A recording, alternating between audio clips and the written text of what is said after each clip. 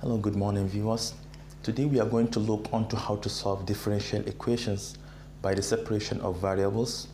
If you're new here, consider subscribing, press the bell icon so that you will be notified whenever I upload new content, and don't forget to share and hit the like button. In our previous lesson, you have seen that we solve different differential equations in the form of dy over dx equals to some certain function of x. In this case, all we have to do in order to solve this differential equation is to integrate both sides.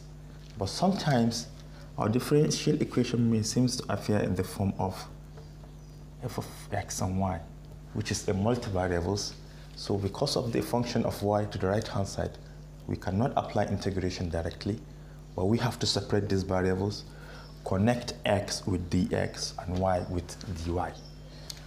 And so first we have a differential equation in the form of dy over dx equal to some function of x multiplying another function of y. These are different functions that we have to separate. We are going to connect f of x with dx, dy with g of y. To do that, we multiply both sides by dx, and at the same time we divide both sides by g of y. So we divide by g of y, and we do the same here. This will cancel this and this will cancel this. Therefore we end up having dy over g of y equals f of x dx. Hence, we can go directly and apply our integration to the both sides in order to find the general solution for this differential equation. So now let us look on to some problems. So this is the first problem we have on the board, which is in the form of dy over dx equal to 2x divided by y plus 1. We cannot go directly and apply our integration, but we have to separate these variables. Now we are going to take dx to the right hand side and bring y plus 1 to the left hand side.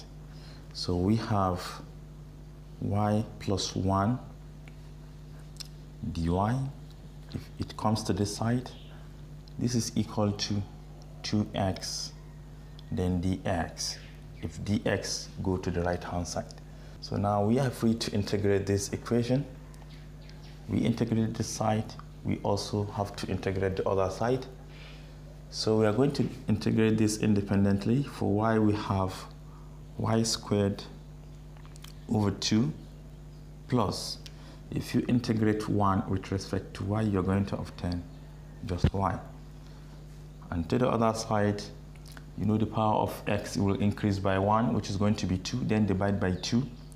2 will cancel 2, leaving only x squared plus our constant of integration. You can multiply each time by 2 in order to clear the fraction, so that we have y squared plus 2y equals 2x squared plus 2c, but multiplying constant with constant is still constant, so we have c. So this is our general solution for this differential equation. Now let us look on to another one. Here is our next question. Dy, then we bring this one backward over 1 plus y, and this is equal to 1 plus x. Then we take dx to the right hand side, we have dx. Now we integrate both sides of this equation. If you integrate this, you are going to obtain the natural log of the absolute value of 1 plus y.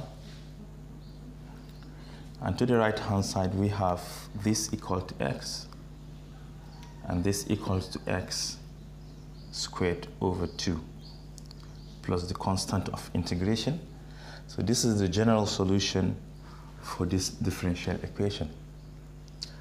Let's look on to another one. This is another question. Now we have dy over dx equal to 1 plus y over 2 plus x. To separate these variables, we are going to take dx to the right hand side and bring 1 plus y to the left hand side. So we have dy, if you bring this one backward, it becomes 1 plus y. This is equal to, you take this one to the right hand side, it becomes dx over 2 plus x. Now we are going to integrate both sides of this equation. If you integrate this, you're going to obtain the natural log of the absolute value of 1 plus y. This is equal to, again, if you integrate this, you're going to obtain natural log of absolute value of 2 plus x plus constant of integration. Having a natural log in an equation is not a problem because so many natural logs can be differentiated. But to get rid of this natural log, you can even take the natural log of c for convenience. So we have ln c, so that natural log of 1 plus y will now be equal to, using laws of logarithm, you can transform these two terms to have a single log. This is equal to the natural log of c absolute value of 2 plus x. Since we have common log to both sides, we can cancel each. So we have this cancel this. Finally, we have 1 plus y equals c times 2 plus x. Therefore, we say this is the general solution for this differential equation. And this is our next problem. But if you look at these functions, they are entirely mixed up. So let us factorize them. So we have dy over dx. And this is equal to, from these two terms, we have y squared in common. So we have y squared outside. But inside we have 1 plus x. On the denominator, we have x squared in common, so we have x squared. In bracket, we have y minus 1. Now we want to separate the variables. Let me multiply dx first. We have dx. Let me divide by y squared, so we have y squared. We have y squared, so that this will cancel this. This will cancel this. We have dy over y squared. This is equal to 1 plus x dx over x squared y minus 1. We still have y minus 1 to the right hand side. Therefore, we are going to multiply both sides by y minus 1. So we have y minus 1 and y minus 1, so that this will cancel this. Finally, we have y minus 1 over y squared dy. And to the right hand side, we have 1 plus x over x squared dx. Let us further reduce this. Y over y squared will be 1 over y, and negative 1 over y squared will remain negative 1 over y squared.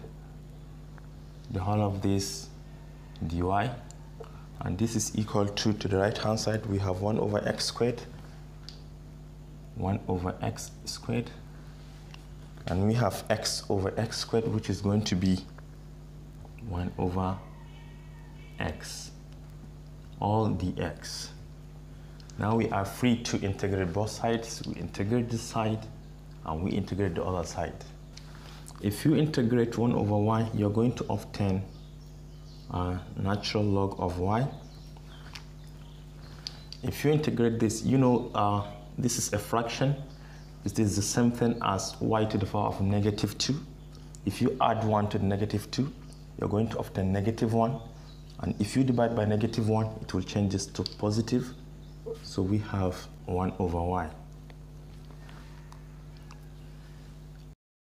To the other side, we have negative 1 over x, if you integrate this, plus the natural log of x plus constant of integration. So this is our general solution for this differential equation.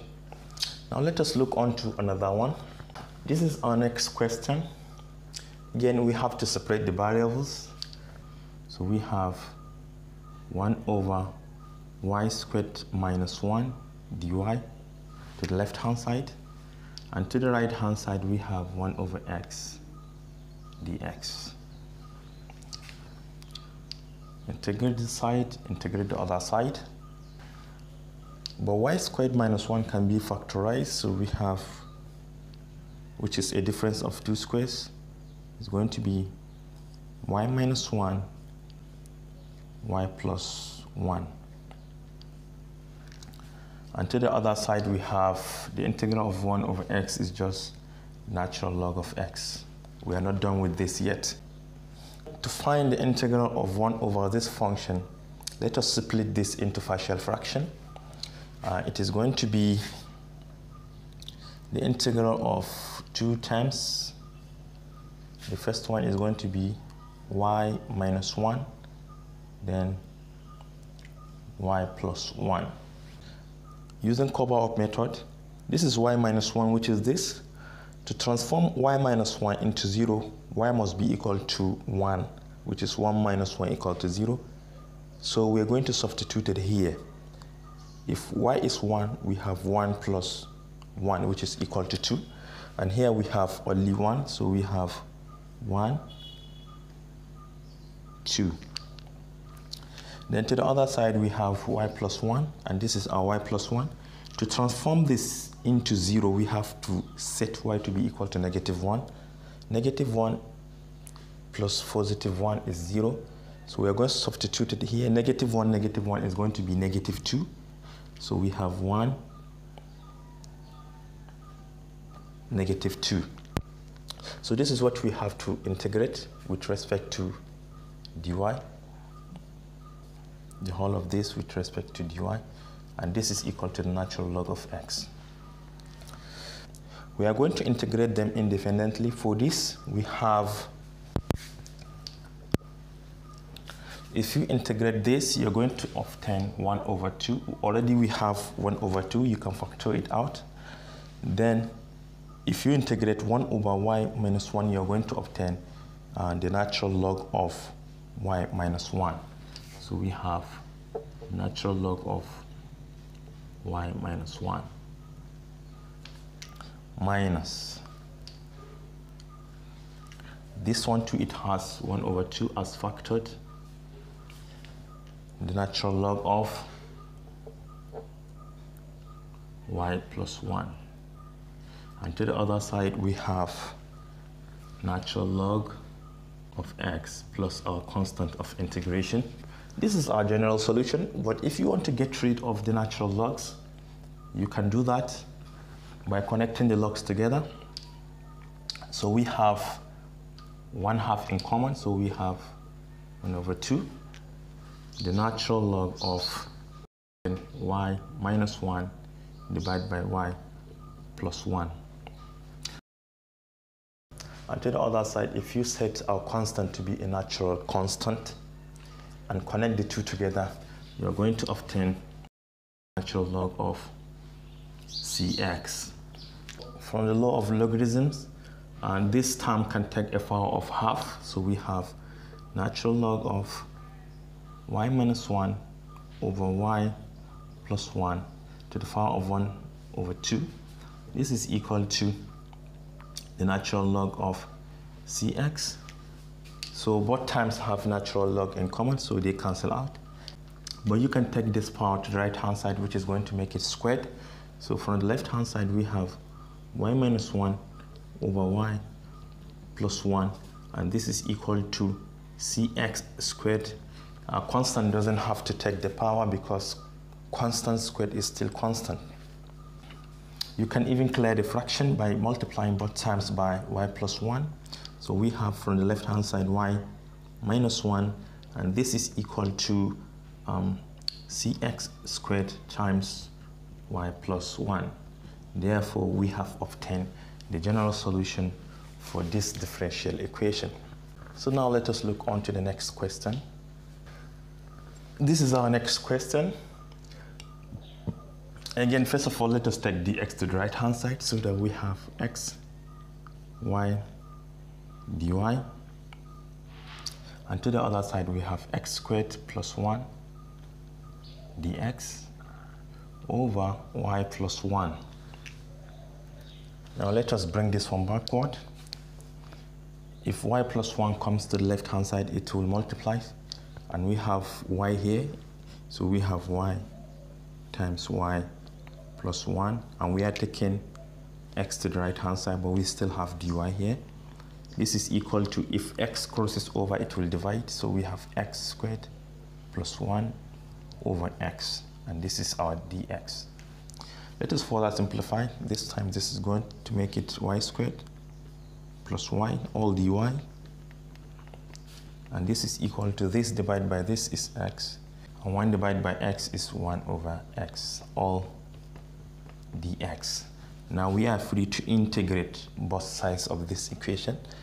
For this, we are going to have y to the power of 3 over 3 plus y squared over 2, and this is equal to the right hand side we have, this is going to make it x squared over 2 plus, if you integrate this, you're going to obtain the natural log of x and plus our constant of integration. If you like, you can reduce the fraction. If you like, you can leave your answer in this form. This is the general solution for this differential equation. Now let us look on to the last question. All right, this is our last question for today. Again, let us factorize this side. So we have y in common between the two terms. First term will remain 1, plus the second term will remain x. And here we have x dy over dx. Again, let's take this dx to the other side and bring y to this side. So we have x dy over y, because y is coming backward. It is multiplying here, therefore it is going to divide the other side. This is dividing here, it is going to multiply the other side. So we have 1 plus x dx.